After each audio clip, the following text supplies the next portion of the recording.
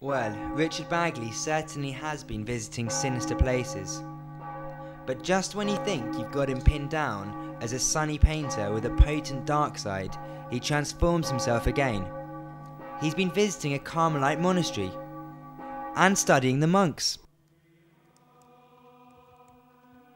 This is Brother Michael. He's been a novice in the Carmelite monastery for 30 years. Every year he religiously fails his test to become a father, which actually it limits his movements a lot because the actual fathers are allowed to travel amongst the different monasteries, and I think they've got them in France and different places in the UK. And this poor chap has been stuck for 30 years in the same place.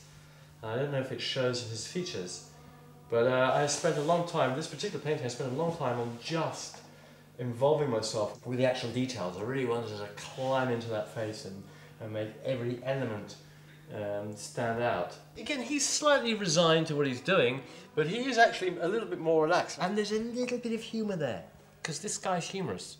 I mean, he is, in all intents and purposes, Irish. And we might say his brother would be found in any typical Irish pub, but he's not. He's a Carmelite monk. And I still think there's a little bit of a wry sense of humour there. And I think just a little drop here, this little bit shows a little bit of humour. Another character that Richard was drawn to was Father Cyril. What did he see in the holy man's face? But he's a wonderful character. Very self-effacing, very, very quiet, very, very gentle.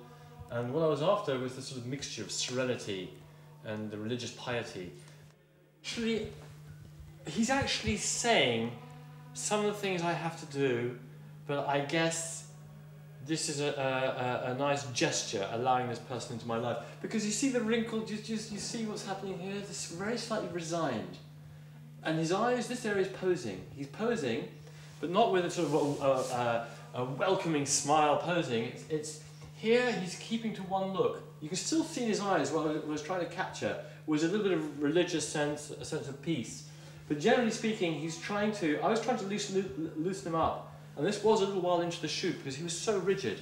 So we've got most of this character there, but unfortunately it's slightly pursed around these areas. But still, I think he's a wonderful character study. The monks must have got to Richard.